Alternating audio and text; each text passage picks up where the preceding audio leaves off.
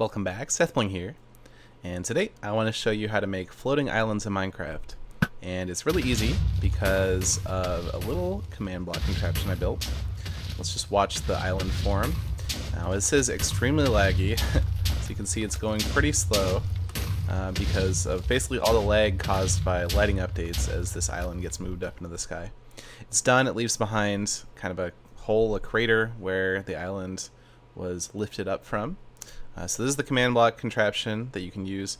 If you want to import this into your world, all you have to do is, import it with MCEdit and push the button to get this island maker bow. Normal bows will behave normally, but this island maker bow is a special one. Now there's some pretty cool things you can do with it, like let's try it right here.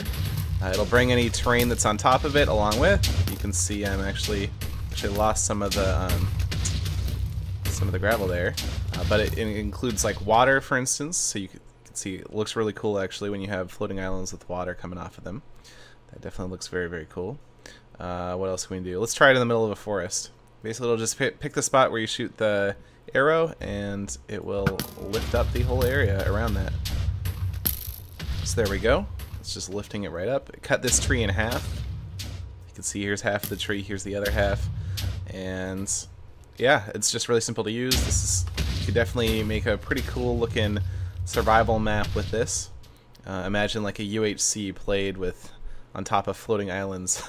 Could be kind of cool. Definitely a lot of mobs will spawn in the craters left behind because they are pretty well covered. But yeah, I mean, it looks really cool though, I think. Anyway, so like I said, if you want to try it out for yourself, there is a schematic download in the video description. You can just download it, import it with MCEdit or whatever else you use, and you can make islands for yourself. That's about it. Thanks for watching.